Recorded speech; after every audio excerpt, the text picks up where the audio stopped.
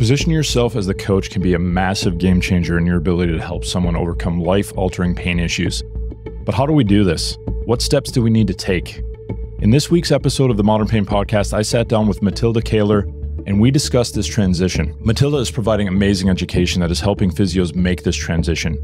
We talked about the disconnect we have with some of the things we want to focus on as physios and the challenges people face in their lives. There was a problem. It was just like, it doesn't add up. How does this actually help the person? It's not their goal, it's my goal. It doesn't make sense that we should figure out how 2 millimeters of stability around the pelvis is going to help you live your life better or make meaning for you. For me, it took shelving my ego and the need to be the fixer that got me off the burnout train and really helped me better connect with and help people in pain. We spoke to the real expert in our encounters. But the person in front of you is actually the expert. So this mindset shift where we don't fix and we actually really listen with authentic interest and human connection, really just listen to the person in front of us and make them come in the driving seat and make them the main character.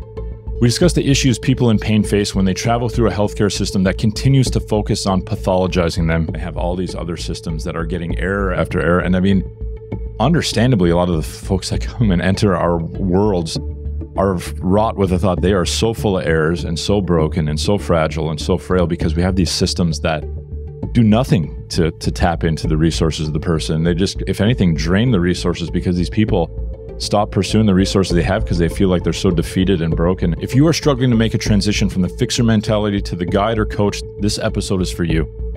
One favor I ask you, that is, if you get value out of this podcast, you consider writing a review or subscribing wherever you listen or watch the podcast. Now, on to the episode. This is the Modern Pain Podcast with Mark Kargela. Mathilde, welcome to the podcast. Thank you. Thank you very much.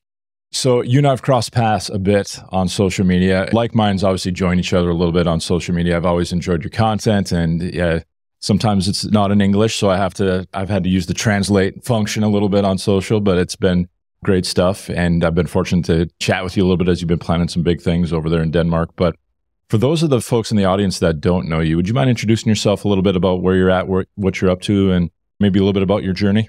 First of all, I've been listening to your podcast for a while, and it's amazing. I love to hear it and hear all the great guests you have in. And so it's a very privilege to be here. So thank you. Well, my name is Mathilde, and I'm from Denmark. And I've been a physio for like a little bit over 10 years. And my journey, well, it started actually from contemporary dance. I was a dancer before I was a physio, and have this great experience that you can dance 6 to 8 hours a day. And the body is amazing and it can do all kinds of stuff. And I always have this experience with me that it's just like, it's amazing what the body can do. But then, of course, like most people who do sports on a high level, well, I got an injury in my knee. So I went to a physio, right? At one point, I was both amazed of what he could do and what he could figure out about my knee just by touching it and moving it. I was just like, wow, can you do that? So I was amazed about all this figuring out how the body works. And then, but I was also like, he had no idea how to make sport-specific rehabilitation for a dancer. So I did all these lunges and squats and things like that. It was very football kind of stuff. So actually, my way into physio was that I wanted to be a dance physio. So I went all the way through the sports physio world and very detail-orientated, and was a sports dance physio in Denmark for a while and only worked with ballet dancers and contemporary dancers and all that kind of stuff. But actually, at the same time, I also started on pain education, and especially the musculoskeletal way. I have a diploma in musculoskeletal therapy. And the more I learned about pain, the more I kind of discovered I need to learn about people. It was also because the pain, even though the diagnosis was quite the same in two different people, the persons were different, and what they wanted to do, if they were a dancer or was, I don't know, Greta on 35 who was just going to go to the garden, we needed different things, and how it impacted the person was very different. So even though the diagnosis was the same, it was very different. How can I help this person? And the more I learned about more complex and chronic pain, well, then the psychologically informed physiotherapy and the communication skills. And back then it was really like pain neuroscience education that was quite high at that point. And all this, how can we educate and help them understand the pain more? So my world shifted a bit from all the pain science to all the psychology. So like, for instance, it was coaching that I mostly took my degree in, and then ACT, cognitive behavioral therapy, mindfulness, compassion, all these kind of, because they all had this way of methods that was helping the person. But the problem was I had the pain science in one hand, and then I had all these psychologically informed methods and theories, but none of them talked about the person in pain. And it was just like, they all talked about other kind of stuff. And I was just like, how can I mix these two? How I need an education that mixes all the things I know from here, but all the cases, all the examples, they were not about pain. And I was just like, we need to get the pain science and this psychologically informed methods and theories and questions into the pain world. And that's actually where I am today. And that's why I'm here and why we cross paths, because I now have trying to create a pain coach education in Denmark. It's always interesting, the similar journeys that people I take, as far as people that have gotten into persistent pain, as far as recognizing a lot of the shortcomings maybe of our education that we have in physio and different things. I'm wondering what have been the major shifts? You mentioned them a bit as far as some of the things especially when you had your physio who was more of a football-based physio, and then you wanted to be the dance physio where it's going to be athletics and it's going to be dance, high-level performers. What were the major shifts for you? Was there any particular moments or anything of where, man, this just doesn't work the way I thought it worked? What were those moments for you? Because I think we all had those. I think I'm just going to identify the pain. And I'm, like you said, with your physio who was figuring things out in your knee. And of course, there's a time and place where we can do a physical exam to identify some structural things. But I'm wondering what those kind of challenging moments were for you as you were coming up, where you were recognizing maybe the traditional way we were trained in physio wasn't meeting the mark when it came to our patients in pain. When I think back on when you talked, it was just like, oh, there was many. I come from this dance world, this ballet, and it was small movements, like tiny movements that made the difference, right? We stood there and like really specified about this. And then there was at that time in Denmark, it's called dynamic stability. So Paul Hodges' stability and micro management, you would say, about the muscles. And I've been there like with a laser pointer, figuring out how the pelvis is going to move like 2 millimeters in a sideline turnout. And I was just like, this doesn't make sense. How is this millimeter stability training around the pelvis and the core? How is that even going to relate to what you're going to do afterwards? So definitely there was a problem. I was just like, it doesn't add up. How does this actually help the person? It's not their goal, it's my goal. It doesn't make sense that we should figure out how 2 millimeters of stability around the pelvis is going to help you live your life better or make meaning for you. So that was definitely one of them. And I think also we went through all this, we went from this biomechanical and point of view where we've tried to figure out how can we make a specific diagnosis. Because when I thought as a young physio that if I made the specific diagnosis, then I could give the specific intervention. And the problem was, the more we learned about all these tests and more information and research came out, there was just like, okay, we can't make specific diagnosis. And most of the time it's non-specific. So what is the intervention? So I was just like, it got more and more complex about what is the right thing to do here? And is the diagnosis important enough to make the intervention? So I thought it was really a complex time, and I still think it is quite a complex time to be a physio, but it's also a very exciting time. I think it's a very exciting time to be a physio right now, because now the science tells us with Restore trial, with the Walk Back trial, Fit for Purpose, all these kind of stuff makes it like the intervention is getting broader. And it's not necessarily more the biomechanical stuff that's not that important. That's a big decision. I'm not going to go into that. That's like bigger podcast in itself. But the intervention is getting broader, and that's more personalized, and that's so exciting.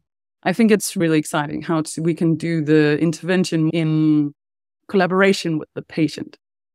So you've informed me that your title of your handle is the Pain Guide, and that's what it translates to from Danish to English. And it speaks to what the transition I think you and I both agree we need to make as physios is serving as the guide, not this hero of the story where we have to swoop in and become the person that finds the issue and fixes the issue, where we hold that change as a badge of honor here as physios. I'm wondering if you can speak to a little bit of your kind of development as a coach and how you feel like that, because you mentioned you've taken a lot of education as a coaching education. I'm wondering if you can speak to that as far as where that education has served you well when you've brought that to a physiotherapy kind of treatment strategy. The coaching is 3 things, I would say. First of all, it's a mindset. And it's definitely the mindset shift from the expert kind of view to the more collaboration and person-centered kind of view. So the mindset shift about believing that the person you sit in front is actually the expert in their lives. They're the expert in their pain, and they are actually the ones who know most about their pain. So this mindset shift about not us being the expert, but we have, of course, the expertise and the knowledge about pain and people and behavior change and the interventions that we recommend today. But the person in front of you is actually the expert. So this mindset shift where we don't fix and we actually really listen with authentic interest and human connection, really just listen to the person in front of us and make them come in the driving seat and make them the main character in this treatment plan. That's definitely a big shift. And then there's the second part, which is the skill set. In coaching, we have this saying that coaching is the art of asking the right questions. And to ask the right questions, you need to listen. So the best coaches I know and the best coaches I've watched, they actually don't talk very much. They actually really listen carefully and very interested and curious. Like they're really curious about the person's story and how they experience it, how it's affecting their lives. And then they ask these almost beautiful questions, like we were just like blow your mind kind of questions where you just like, you can see the person is making the reflections that make them shift about, wow, I haven't seen it that way, or yeah, I can see now. So we actually help them on the journey, and is this kind of, guide. That's why it's the name, I'm not the expert. It's very important for me, but I'm really the guide, trying to listen carefully and then trying to ask questions and help them come to their own like epiphanies and, then I can do this, or creativity, just like, oh, maybe I could look at it like this way. Okay. So really like help them on their journey. So it's more like help them through a process with pain. And then, of course, the third thing is the knowledge. So you need to have a knowledge about pain science, of course. So really understand the complexity and the biopsychosocial view of it, but also knowledge about psychology and human behavior. Because the thing you want to do is not just talk to the person. You want to help them make a change in behavior. And that is so important that you have this, first of all, mindset about them in the driving seat. Then you have the skill set of asking questions that help them change behavior that serves them better in their life, that is more meaningful to them, that make them come closer to their meaningful goal. So that's 3 things I think about coaching. So it's not just talking. It's not just rewriting, reconceptualizing the problem, but it's also behavior change. That's so important. I love how you speak to, because I think we've all had this struggle. I know I definitely had it as I was trying to develop into this type of role, because I spent a lot of my encounters prior to really practicing in this manner where I was doing most of the talking. And we have students in clinic. We just had a patient where a couple times a week we have students from our university who will come and we mentor them, which I'm fortunate. I love that part of my job. But they were like, you barely talked at all. Like they talked like, and because they were getting uncomfortable, right? Because they're thinking, I got to ask these questions. I got to get through and again, we still asked the right questions about red flag screening and all the things like that. But they were surprised how much the patient talked and how little I talked throughout that education. Did you find it hard? I know for me personally, I felt it almost a little bit of a difficult transition. And I don't know, maybe it's an ego thing as we have as physios, is it almost puts us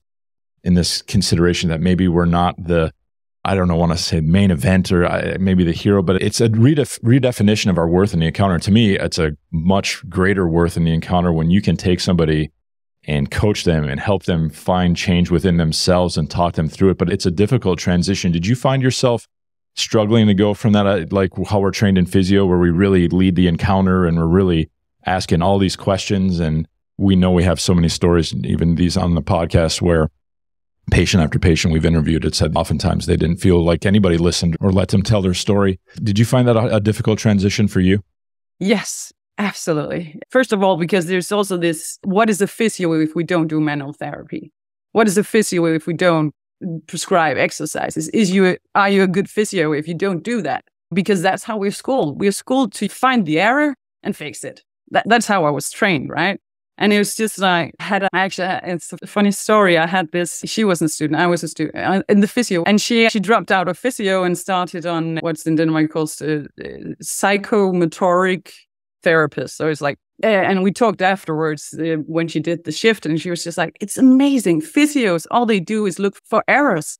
That's all you do. That's how we train. We look for errors. And where things were a little bit wrong, everybody who's a physio student knows how to stand in their underwear and get measured, right? So we remember this, that we needed to find the error and the tiniest kind of thing that would explain the problem. And that was all we did at school. And then she was just like, on my education, all we look for is resources. Where's all the resources in this person? It was just like, it was so amazing for me to have this conversation, because it was just like, and actually I think I did that shift afterwards, but it took me a couple of more years before I got there. But now it's finding the resources in the person, actually see the person and believing they actually have the resources if they're allowed to unfold or explore their resources. And that's how we can help them, right? Believing in, I believe your body is adaptable. You have biology like anybody else, of course. Have this hope. Sometimes I think a coach or a guide is someone who's holding the light until they are able or have the confidence to believe they can hold the light for themselves, right? So we just help them have this knowledge about the body being adaptable and the plasticity of all of the body and the mind. I think you spoke to the transition. It's interesting, the people we cross paths with to make that shift where, and I love the discussion of error finding, right? And it seems our patients come in with list after list of all the errors. And not just physios, too. As they venture into the medical system, there's all these things. And there's a lot of our patients with chronic persistent pain. They have chronic overlapping pain conditions, migraines. They have GI dysfunction. They have all these other systems that are getting error after error. And I mean, understandably, a lot of the folks that come and enter our worlds are wrought with the thought they are so full of errors and so broken and so fragile and so frail, because we have these systems that do nothing to tap into the resources of the person. They just, if anything, drain the resources, because these people stop pursuing the resources they have because they feel like they're so defeated and broken and error-ridden.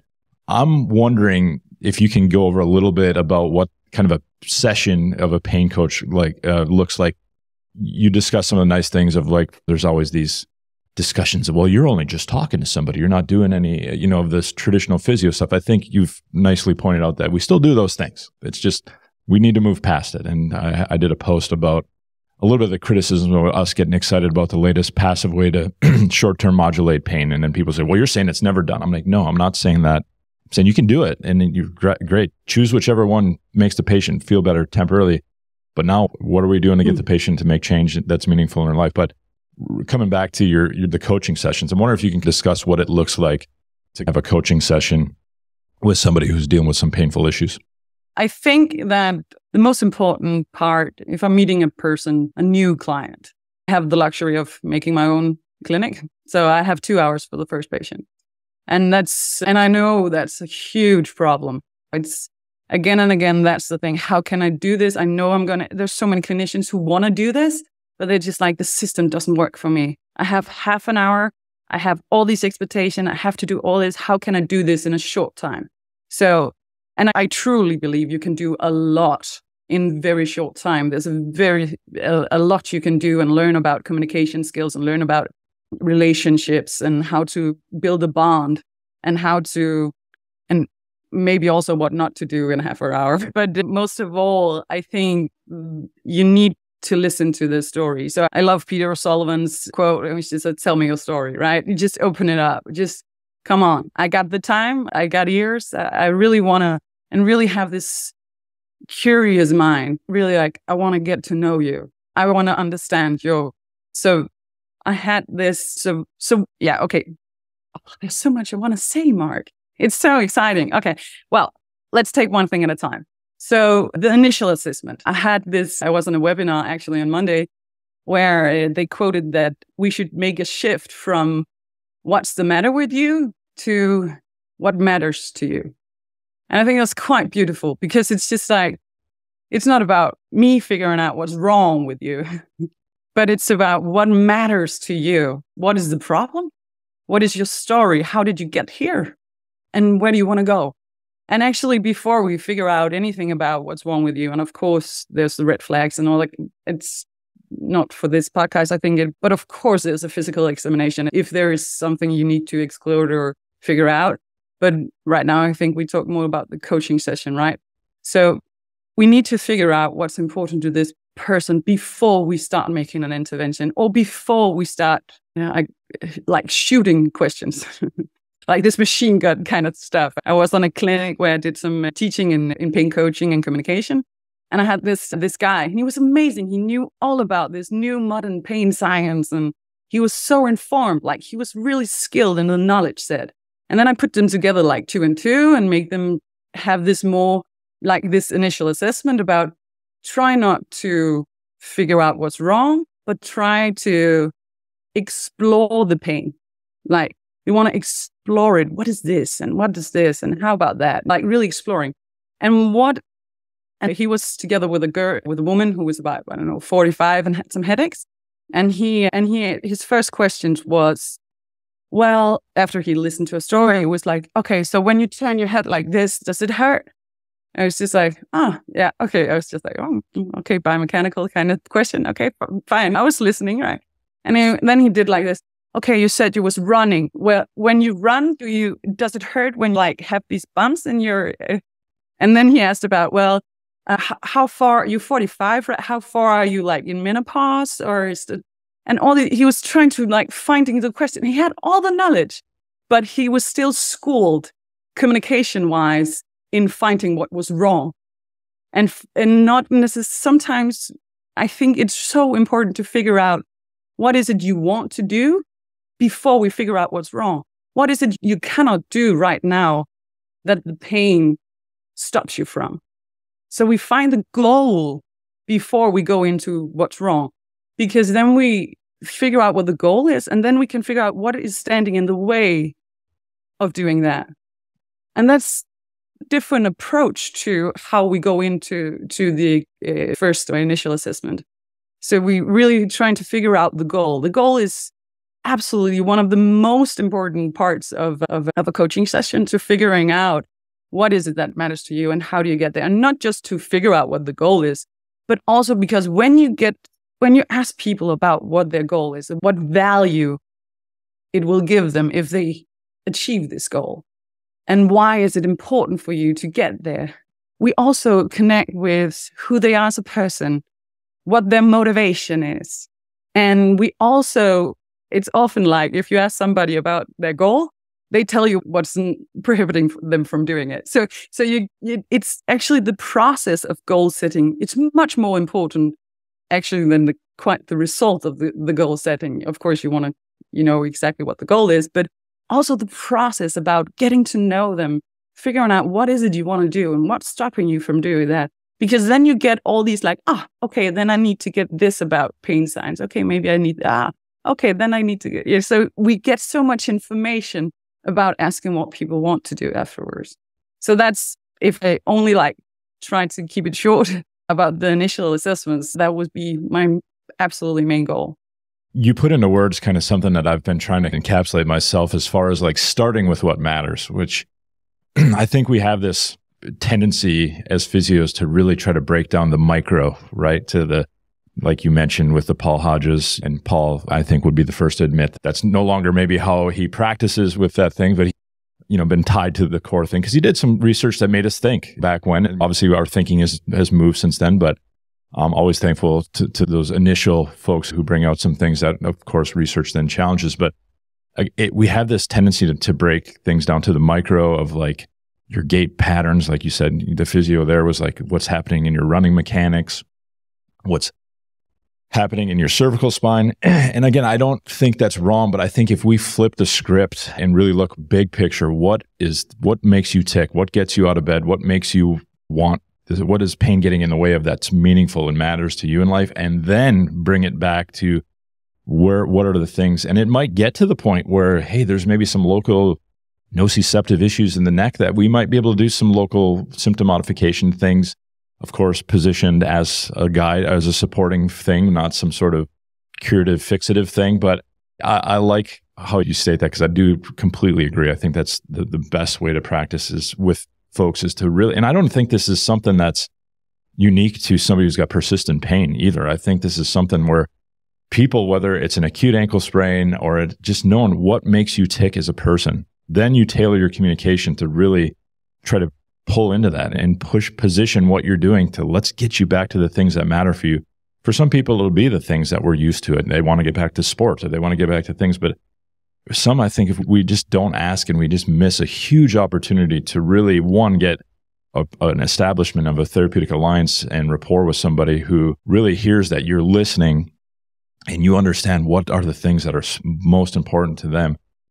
Have you found this approach really, because I know for me, it's been like big game changer with like patients who give you the slack as maybe an early career clinician, or maybe you don't have it figured out yet, right? And again, we're not trying to figure it out like we have to have the answer in the thing that's going to do it. But I think people, when they hear that you are listening, that you are somebody that is on their side, that really understands what makes them tick, that they are willing to make a journey with you that might make some missteps here and there when you try things or you do things that may not always work as perfectly as we'd like it to. Have you found that really opening some doors where you can be creative in session, but also have the room to maybe try some things that may or may not go well in session? How's that been for you? First of all, I absolutely agree that it's the relation before the information or the physical assessment, but it's not like I don't want it to be. I'm not advocating for just talking, not at all. I think we as a physio has a central role in helping people with pain. And I think our hands is amazing and what we can guide people through movements. When we make the physical examination, it's also about reassurance. So telling them what we do and telling them what we're figuring out and telling them maybe most importantly of all, what we are not finding. And that's quite important, I think, especially when we talk about all this kind of error finding stuff, right? When we tell them all the things that we didn't find and really help them there's nothing wrong with you, bye-bye, not that kind of style, but really this, I can see that you were worried about this. Let's check it out. Let's figuring it out. And then talk them through it. Take them with you as you move their body or move their joints or whatever it is. And then concluding this, okay, with all that I know and with all the testing we can know, I'm not worried about your body parts, for instance, or your joint. There's nothing here that worries me, but that's not the same as I can see that your pain is really a problem for you. And I would love to help you. And we have all these kind of interventions and we want to guide you through that. So we don't go into, sometimes I feel as a physio, I've been there myself, and I know a lot of the physios I work with, they want to give a diagnosis, right? And we need the communicational skills to be comfortable and confident in not giving a specific diagnosis, but still reassure the patient that we can help them.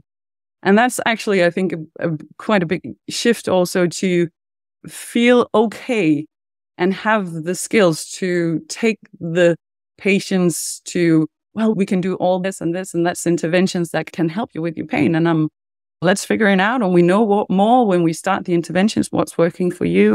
If we think of ACT and really clarifying values with somebody, which I think is a huge exercise to get front and center early in our working with somebody so we can really understand what makes them tick, what is the things that are meaningful to them.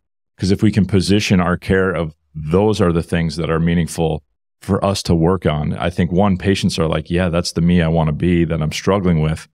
And then we can identify, well, what are the barriers to getting there? And then we can sometimes move ourselves down to a little bit more of the traditional things, like we're going to get people moving. We might do some exercise. Again, if you do some symptom modification stuff that supports, as long as, again, the patients, we position it well and it's not becoming something that the patient thinks is some curative measure, but it's something to help them support to move them. And I know that's how you work with the physios you train, but also the patients you work with as well. Do you find that to be a pretty decent struggle for physios to move from that? I mean, you've already alluded to it a bit and you've really explained it very nicely, but how do you help a physio, I guess, would be a good question too, to get comfortable getting to know the person before they get to know their mechanics? I think actually the new data and then the new kind of science that comes up actually speaks for itself. And it's really helping us. When I say us, I mean you and me, all the other ones who want to work like this a little bit more. But we really have some data that helps us say that this is actually a more important approach than the biomechanical way. And most of all, one of the things that we can see is like that the pain self-efficacy is so important for the prognosis. And I don't think that we can be the fixer and then help somebody build their pain self-efficacy. I think we really need to put the person in the driving seat and not just in a taxi, right? They just sit in the back seat and we give them some treatment or something and they go again. We need to put them as an active participant in the treatment. And and I know that a lot of people in pain, and especially when it's people with pain for a long time, they want to participate so much. They really want to have so much more in their control, things that they can do. What can I do? How can I help this? And not just go to a physio once a week, go to an osteo the other Thursday, and they get appointments. And just like so much more is out of their control because they want things done on them. That's how the systems or the biomechanical way, very black and white. But what they really want is also to have this self-management feeling like, I'm handling this. I got this. I know what to do. And we need to help them build that confidence. But to do that, we also need to, I sometimes talk about not just, if we want to help patients with a self-efficacy, we actually need to start with helping the clinician build their self-efficacy. So how can we help them be confident in asking these questions, in getting to know the person, and define their role as a physio, as also a helper in behavioral change, or helping the person, not just the body. So there is a shift in this that makes, I need to, because a lot of the barriers for clinicians when I hear it is, I'm not a psychologist. I don't know how to do this. And actually I'm a little bit scared if I'm going to open up like Pandora's box and it's just like, and I don't know how to handle it. But at the same time, I believe every physio has this very empathic and empathetic. Is it empathetic? Help me. Empathetic. Thank you. I have this empathetic why they wanted to be a physio. They really want to help the person, right?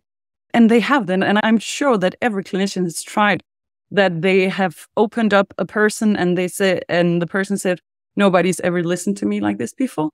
Or they start crying, or they get touched and moved because we also touch their bodies. We touch them as a person. And I remember this. I remember that I had this ability. That's a very big word. It's not what I want to say. My language is against me. But I have this natural way of people's opened up to me. And I think a lot of physio has it. That when they talk to people, open up. Because there are so few people that you actually can talk about their pain with. Here you have a physio who's so interested in your pain. And it's just like, okay, I can talk about it and I can explain it and it's so, you don't do it with your friends, you don't do it with your family necessarily, but here there's a person who's really interested in your pain experience. And that's very vulnerable, actually. And that we, as a physio, feel comfortable in holding that room where it's okay to talk about this. And it's okay to talk about how it's impacting you. And as a clinician, feel confident in holding that room. And not just, a lot of physios also talked about, well, I know how to open them up. And then what? I don't know what to do then. How can I help them with this? Then it's just like, okay, I'm sorry to hear that. Well, physio is just like, they lag like the next level. So how can I use what you just opened up so beautifully? How can I help you use that and help move forward towards what you really want? And feel confident in making that move and use this so important, vulnerable information that you got from your client and help them use that in the change they want to make or in what behavior they want to change or things like this, right? Or in this reconceptualizing of the problem of the pain experience, right? So building, I think sometimes it's really just be comfortable in learning the questions. Sometimes it's very practical. Okay, you get this script, you have to learn it. Try to ask these questions, see what happens. So feel comfortable asking a question that is potentially vulnerable. And because you also need to be comfortable in doing that and not be afraid of what the answer is, right? And then when you get more and more comfortable in asking questions and receiving the answers and learning how can I receive this without either going into it, I'm sorry, hi, bye. But really, how can I use the answers you give me and help you use that further on your journey?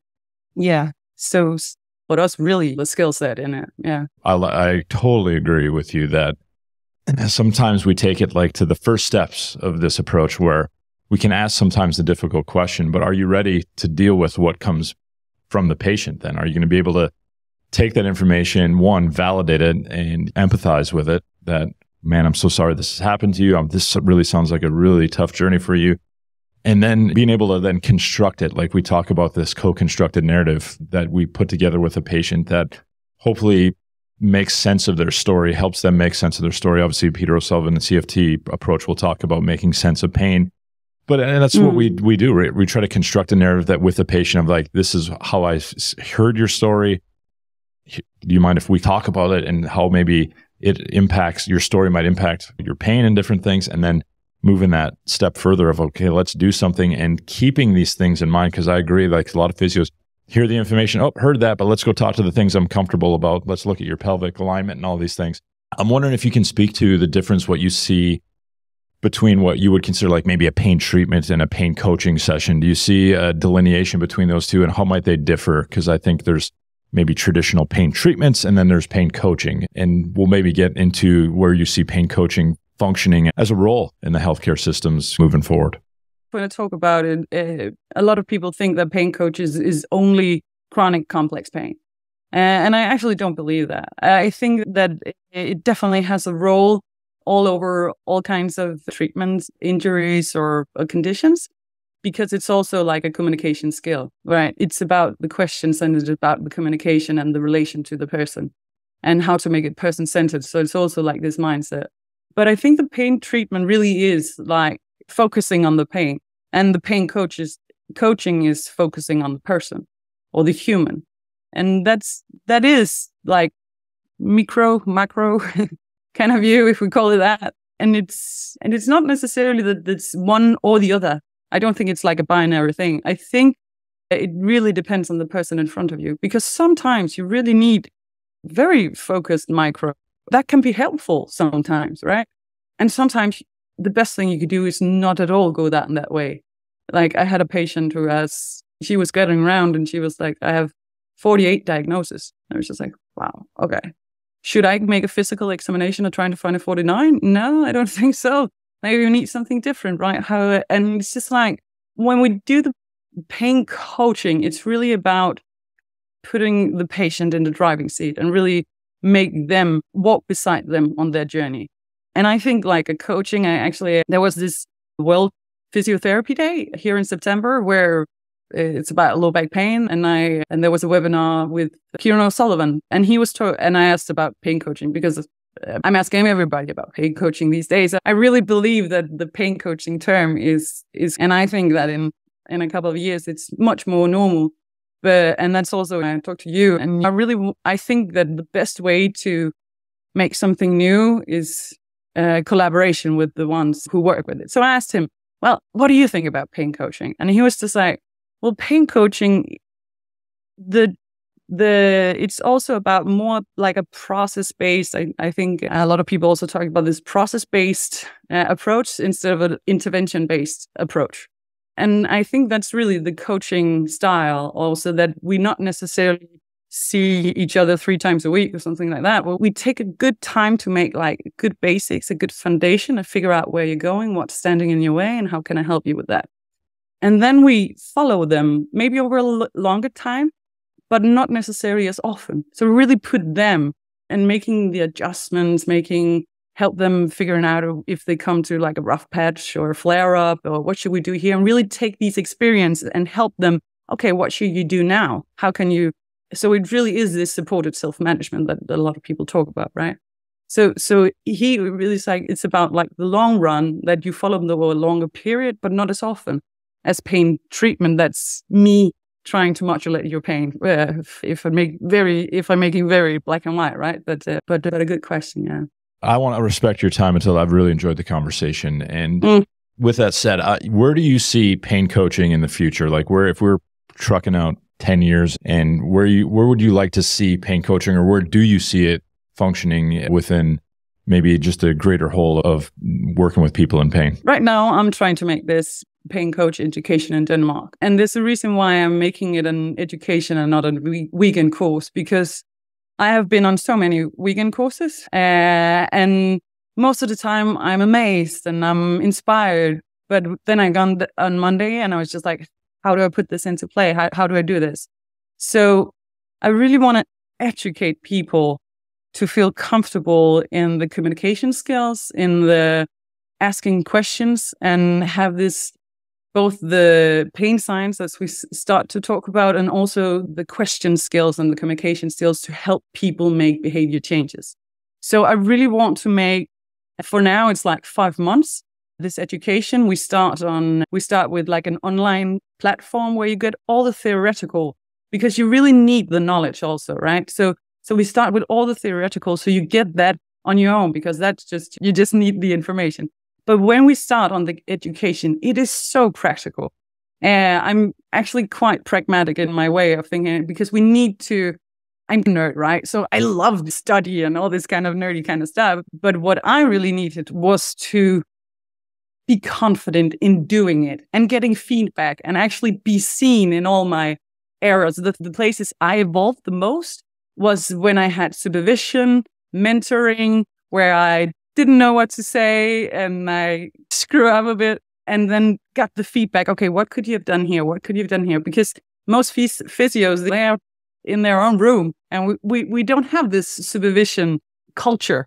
And I really believe that what is really going to move you from being a clinician who really wants to work with communication, have learned a lot about communication, and to actually doing it and feeling comfortable in it, you need to work with others, and you need to be seen, and you need to try it out, and you need to feel it on your own. Like, you have to feel how is it when I get this question? And we really need to work it in a practical setting. So that's very important for me, that it has this big focus on the practical stuff and live cases and feedback, and also on learning to do it in real life. That's what I wanted to see. Yeah, definitely. But if I talk about what I hope it will be in the future, I really hope it's a title in itself. I really hope, if I really see the big mission here, I actually hope that there's a pain coach connected to every physio clinic in, let's say, 10 years, hopefully. That it's not like it's something that should stand instead of a physio. But I truly believe that if a patient comes in, I had this experience when I early in my career, that I knew how to screen for psychosocial factors, but then I didn't know what to do with them. So I had all the questionnaires, I know how to spot it, ABC down there, but I didn't know what to do with it. So I could see it, but I didn't know how to work with it, or I didn't have the time to it. So I hope that there's a pain coach in every physio clinic. So when there's a person coming in and you can see all the psychosocial factors that's involved in this, it's not necessary that he or she shouldn't be there, but you know what? I think it would be very good for you to give you the best treatment here. I would recommend that you have 3 hours with our pain coach. And then the pain coach can work with all this, what is wrong, and redefining the problem, work with the experience, work with how you see the pain, and also work with for instance, the psychosocial factors. And then the physio is working for the rehabilitation, for instance. So it's more like a collaboration, right? And then I actually also hope that there's a pain coach in I hope there's a pain coach in every company. So when a person is out with a low back pain, they don't sit around for 6 weeks and just wait at home. But it should be as normal as seeing a pain coach if you are in pain, as it is normal to see, for instance, a stress coach when we have stress.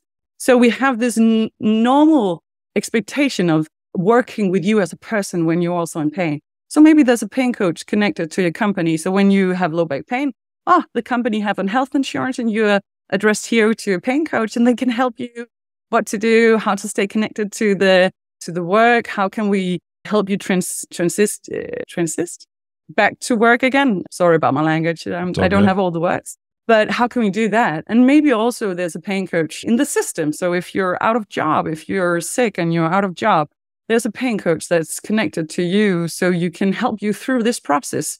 That's absolutely my big goal. And I really hope that I already know that the pain coach title is used, but it's not really, I really want to set the standard for it. So it's also really like an education and not just a weekend course to be a pain coach, but it really is that, and you have learned it, and it's not something you just know, like a mindset or knowledge, but it's the skill set. Yeah, that's definitely the dream. I couldn't agree more with the thoughts. I think as physios and OTs and chiropractors, osteopaths, there needs to be a degree of experiential learning with this. This isn't something that on a Saturday and Sunday, you're going to all of a sudden, you need to have, and especially if you have a group that can help you ask these difficult questions, get uncomfortable, understand how to function in that uncomfortable state that some of the things that we hear will bring us in. That's just normal human stuff when we hear some of the tough emotional things that patients go through and some of the things in their story. But when you as a physio can get amongst a like-minded group of people, or again, beyond just a physio, and be able to say, here's the questions asked, we need you to ask them. Here's a group that's going to support you, that's going to help you understand that, yes, you felt uncomfortable, like we all did when we asked these questions, but we want you to function with those questions and be able to just not like I used to, just like tuck tail and run from emotions and difficult feelings and anger and the things that are natural human things that people have when they're dealing with pain. So I think your program is going to be an amazing resource for folks. And those of you who are listening, we'll have it linked in the show notes so you can check it out, because I do think more of these programs where it isn't going to happen on a Saturday and Sunday. I don't mind weekend courses, but I'm probably a recovering weekend course junkie where it was just like, I have to have the next course that's going to solve this thing for me. I honestly think that we don't need more of that. I mean, we have some great ones out there, don't get me wrong, but we need to get in programs where you get supervision when you're asking these questions and having these conversations, and how are you communicating?